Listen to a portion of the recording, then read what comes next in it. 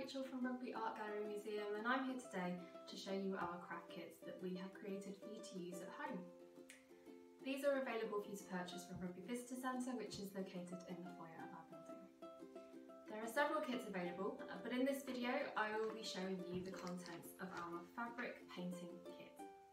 And I'll also be giving you a suggested craft that you can make at home with what's inside. Now this is just a suggested craft, so please feel free to do whatever you would like. But before we get started on our suggested craft, I'm going to show you the contents of the kit and let you know if there's any other bits from around the house that you need to source to help you. Okay, let's take a look at what's inside the fabric painting kit. Now these kits very handily come in these zipper bags, which are really useful for storing other craft projects and materials. So inside we have a paintbrush. We've got fabric paints, glitter pens, your fabric bag for you to decorate, and also we have some handy instructions and some inspiration for you to look at as well. Now things that you might need to find around the home are some paper, as you might like to plan your design, a pencil, and a bit of cardboard that we're going to use to put inside the bag to protect it. So the first thing you want to do is make sure the surface that you're working on is covered and protected, and also wear an apron to cover your clothes as well, as we will be using fabric paints. Right, the first thing that you want to do is plan the design that you would like to put onto your fabric bag.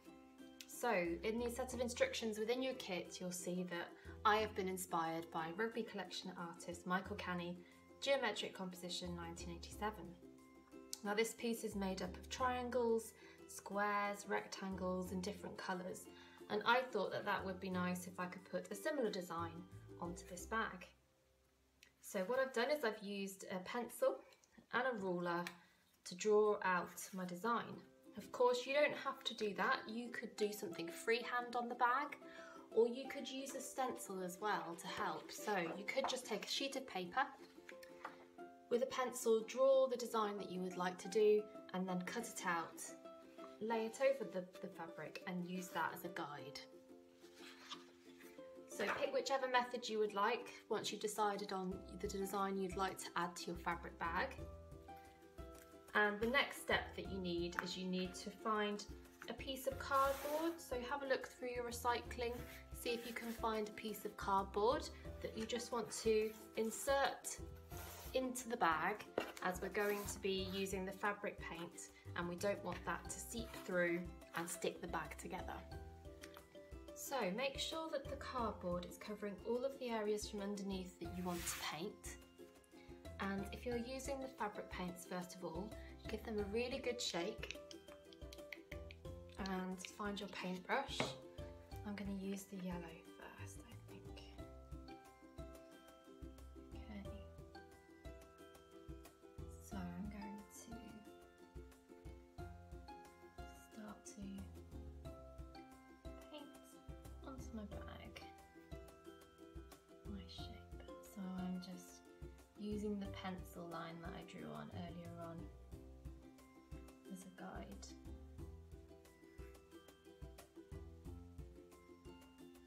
Okay, so just as easy as that, start painting on your design. So as you can see, I've been painting my bag. And these paints are really lovely. As you can see, they have gone on really nicely and they've got really bold colour. So just neatening up the edge here. So I decided with my design that I wouldn't paint the whole design with colour. I thought it was nice to leave some of them empty. And I think next I will just cover up the paint so it doesn't dry out. What I can do is I could use the glitter pen to draw some lines here, so give the glitter pen a good shake. Got a lovely silver one here. I thought this would be nice to draw with and define the edges of the design. So just squeeze and pull it along. So you could use this to colour in whole sections or just draw lines. There we go.